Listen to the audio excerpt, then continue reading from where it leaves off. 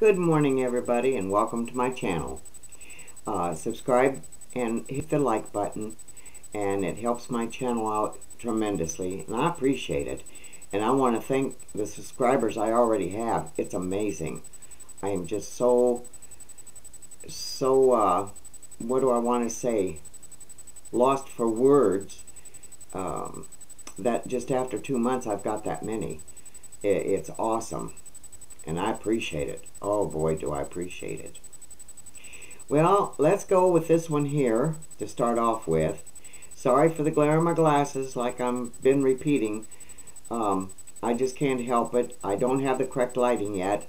Hopefully I will. It's going on the 3rd month that I've been doing YouTube videos at new. And like I said before, maybe in 3 more months I'll be pretty near there. Whatever. Okay. New Hampshire Governor Chris Sununu, S-U-N-U-N-U,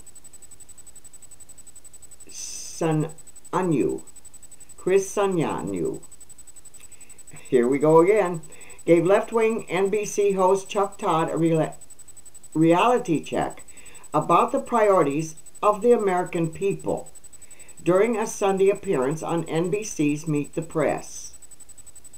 While questioning why more Americans are not concerned about supposed threats to democracy, Todd asked the moderate Republican governor why he supports an election denialist.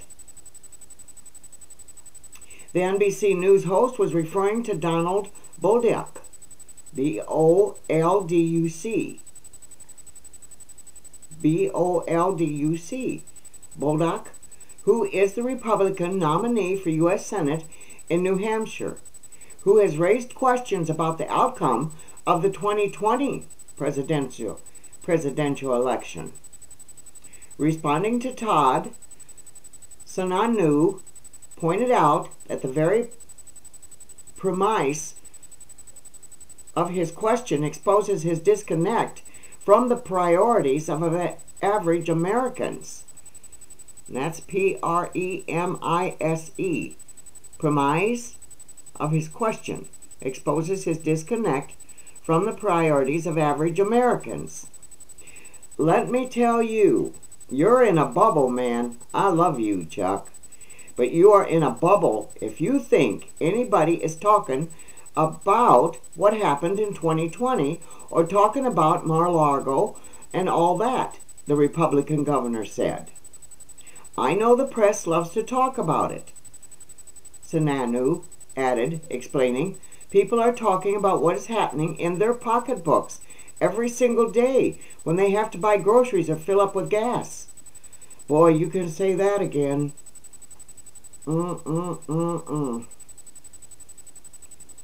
Of course, Todd was not convinced and continued to push the Democrat narrative of the supposed dangers of questioning elections.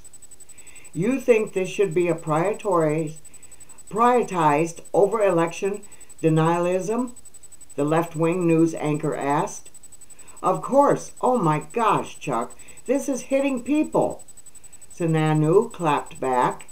I'm sorry if I'm not pronouncing that right. If he sees me do this video on this article. Sununu. I'm trying. That's all I can say. They're having trouble paying their mortgage, he explained. They're having trouble making car payments because of bad policies out of Washington. Amen. Should they be?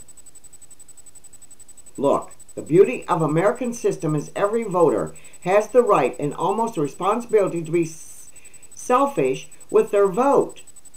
To vote in terms of what is best for their family. To have better choice for schools, better economic opportunities. That's awesome. Isn't that? That's good. When Todd once again tried to push back, Sununu acknowledged that election security is a serious issue. Yes. And made it clear that the issue will not affect the outcome of the upcoming midterms. When you're talking about what folks are going to be voting on this November, what the top priority issues are, It's inflation, the economy, getting those things under control, he said. Nearly every poll confirms Sunnunu's assertions that Americans are more concerned with actual issues that affect their everyday lives, such as the economy, rather than supposed election denial. New polls from institutions including Gallup, ABC News, Reuters, and NBC News have revealed the Americans' top concern is the economy. You know, I have to bring up this. Why is that a question? That shouldn't even be a question. Americans need help. Sure, we get food stamps, EBTs, but we need financial help. The disabled, the seniors, railroad retired workers, you know, anybody that's retired, we need financial help. We need the prices to come down. We need gas to come down. Biden has put us in a grip hold here. What is so hard to understand about that? Oh my goodness. Oh, let's go on to the next one. My, that shouldn't even be a question. We're hurting here in America. And then all the threats of Russia and China and war and all this stuff here. There should be no question what the Americans need for the shape we're in right now. The last 2 years we've done nothing but dropped right down to the ditch. We're trying to crawl back out, for God's sakes. Give us some help. We need financial help. Good decisions. We need good people in Congress that aren't money hogs and keep it all for them damn selves. Oh, never mind. I'm getting excited. Excuse me. My followers know. Yeah, I get excited. Florida Republican Governor Ron DeSantis. I like him. I really do. He helped out so much with that hurricane. I did a video. He even went to after helping as much as he could with the tragedy of that Hurricane Ian. You know, he went to the Waffle House, got in that kitchen, and cooked for all the people that were hungry. Yeah, I did a video on that. I was just floored, you know.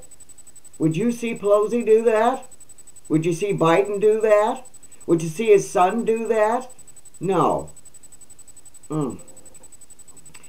Okay, made an appearance during Luke Bryan's concert in Jacksonville. Bryan visited Jacksonville as part of his Raise Up Right tour, which was previously postponed several times because of the effects of Hurricane Ian.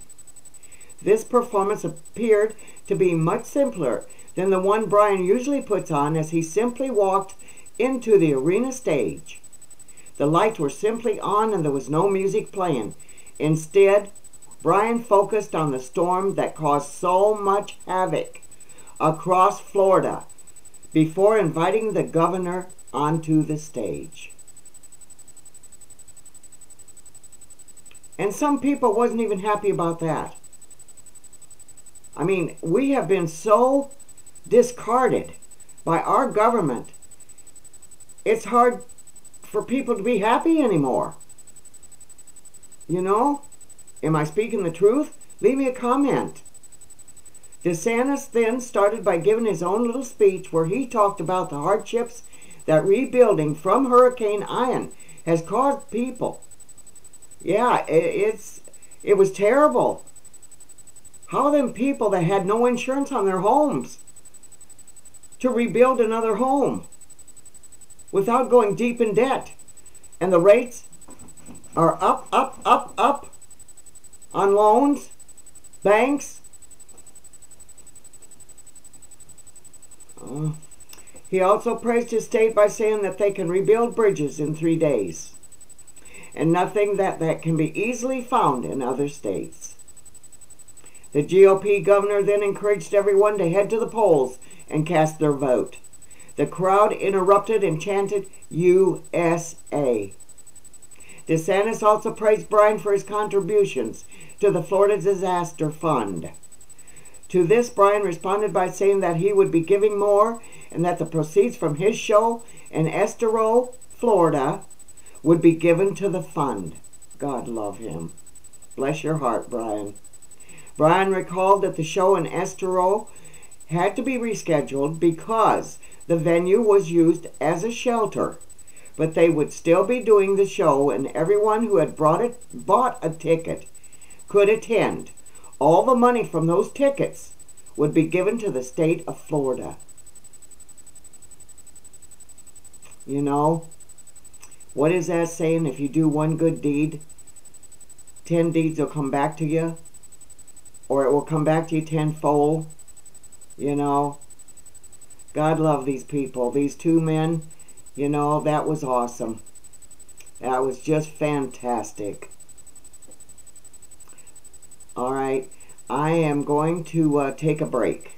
Yes, and I shall be back later on. I'm trying to catch up on my videos because I was gone for a week, and so I'm just glad to be back and see all my friends, and my subscribers and new subscribers.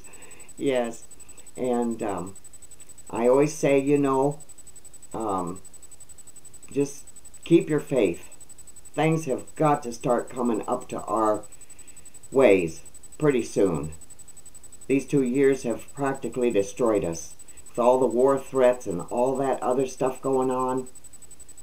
Mercy, sakes alive.